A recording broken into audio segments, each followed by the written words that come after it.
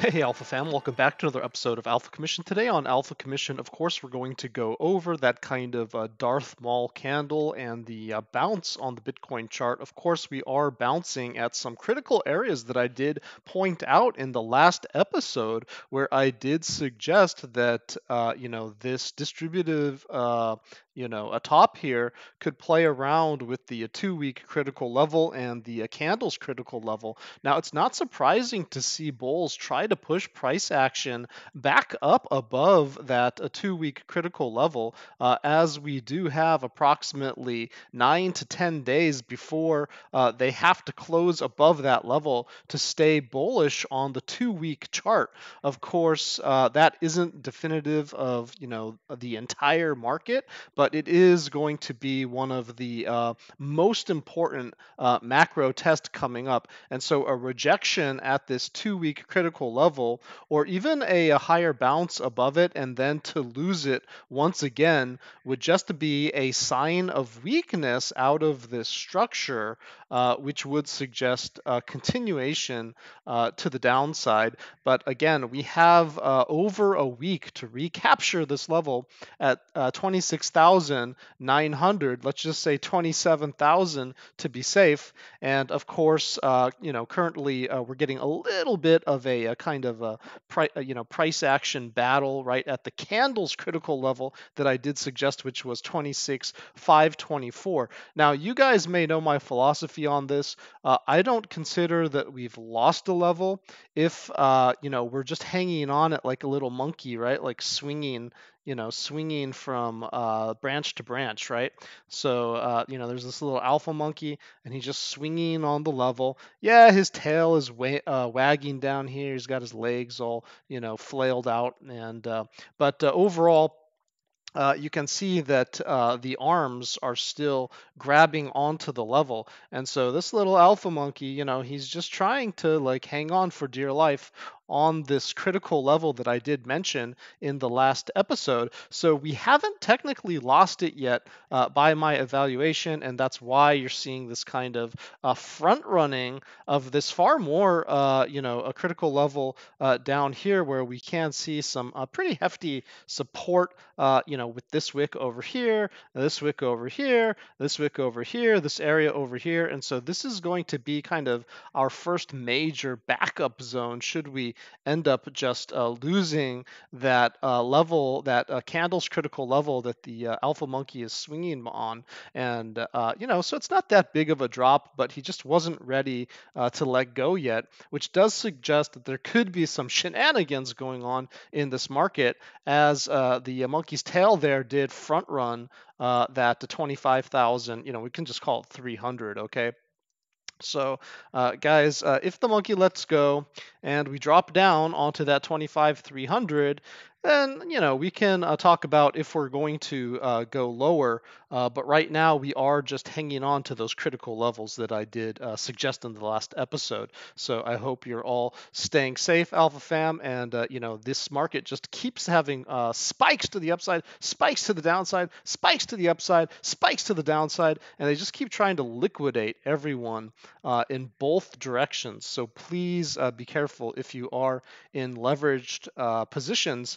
Now, how can we take a look at this? Well, I did show you that we did have this trend. If I zoom out a little bit, you can see that we're just doing the whole sine wave tour of that trend to the upside. And so if we do end up coming down to that 24 to $25,000 level, and if the alpha monkey lets go there, then of course we would be looking for a potential bounce in that area, assuming that we weren't just front run and that we don't just go from here, because front running is a real thing and it does happen quite often in the Bitcoin markets. But let's just assume that that's not happening. Then we would expect for the monkey to let go, just kind of playing around with this area, maybe putting in a little accumulation. And if this thing is still bullish, then we take that next shot, maybe getting rejected at the middle and trying again, and then eventually pushing up to this 35 to $36,000 level, maybe 34. Okay, just this area up here. That's what I would expect for us eventually to get before we can talk about any potential breakouts higher. And so, guys, you can see that I'm still retaining some bullishness in my voice. I haven't given up yet. The alpha monkey is still fighting, still grabbing support, still doing whatever he can do to try to push up. But pullbacks are perfectly healthy.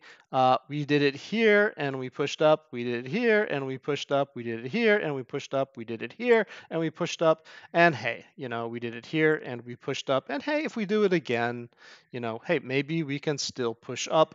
And the bears just are going to get decimated once again.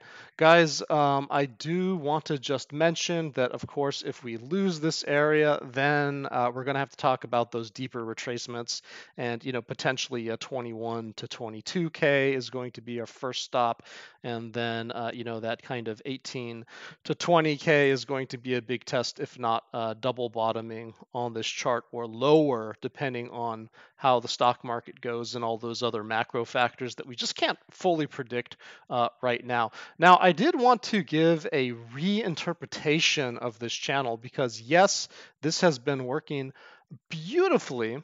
And as I mentioned, we were testing the bottom of that channel. It looked like here, it looked like over here, right? And so there was a high likelihood that we would drop down. I did mention that in yesterday's episode. But we also want to give kind of the downward channel that we're also starting to form here some type of credibility, because let's just say that we're done with this channel to the upside and now we're starting to carve a channel to the downside. It didn't really happen here, okay, but maybe it could be happening here, right? We just have to be clever little alpha monkeys and try to imagine both possibilities, because we don't want to be one of those idiots just holding the bags while everyone else is dumping on us. So let's just get rid of that uptrend. And now, bear with me and just suspend disbelief of your bullishness for just a moment. And let's take a look at some potential bear channel, okay? The bear channel here. Well, if we zoom in, then you can see that basically all of the critical levels that I was looking for, that I would look for in a channel have been hit by this reimagination that I just, came up with last night. And what you can see is just the sine wave here, right? We're doing the whole tour kind of thing again. Got a little bit of that mid-channel action here.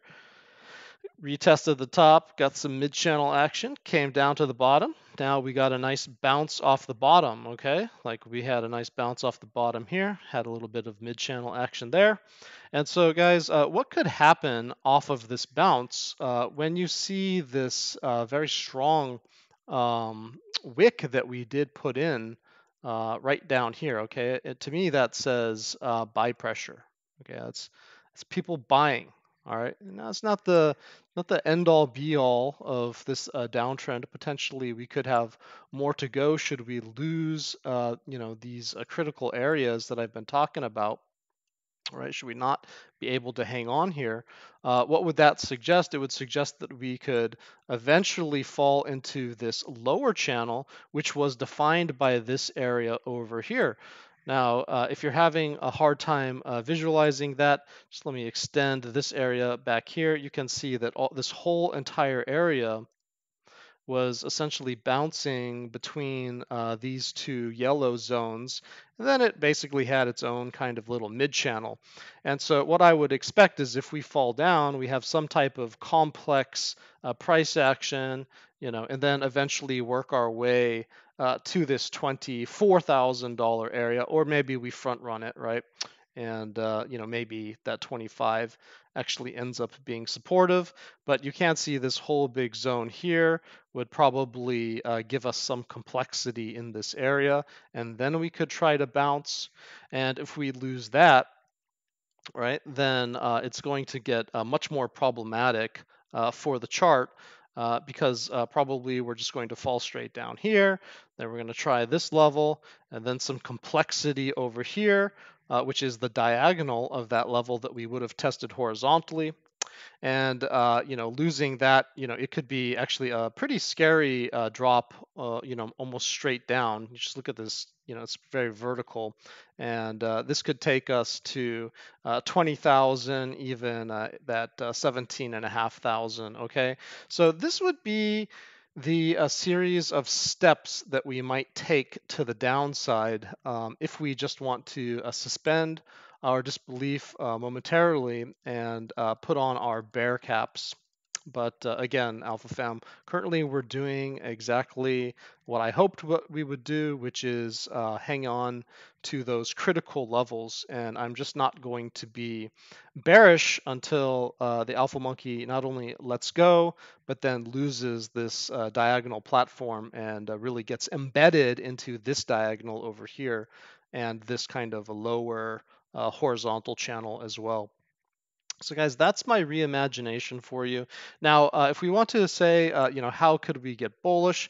Well, we could easily imagine, coming up here to around, 27,300, testing the Bollinger Band, maybe falling back, catching some support on top of the Bollinger Band, and then just one by one tackling these levels until we flip 28,900, until we flip 29,300. Now, does that have any relevance? Well, let's put on our bullish diagonal. Wow, look at that.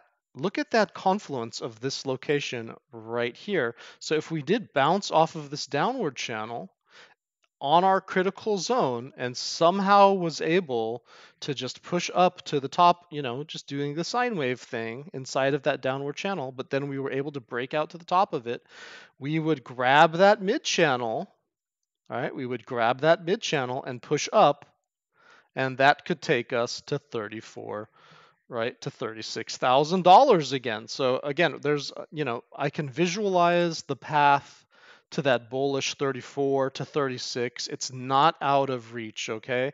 This is just as likely as this at this point, and that's why I'm telling you guys that we have a deadline.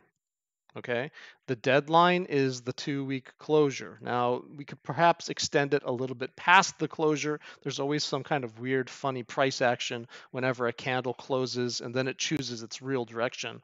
But essentially, we need that 2-week closure above, that, just say again 27,000, and then we might be in good shape to do the whole, the whole kind of trend flip to the upside and even negate this little downtrend that we're starting to form here. Guys, I think I don't really need to get into too many other details. Going to try to just end this one right here for once. And, that's your alpha for the day. Stay safe and happy trading.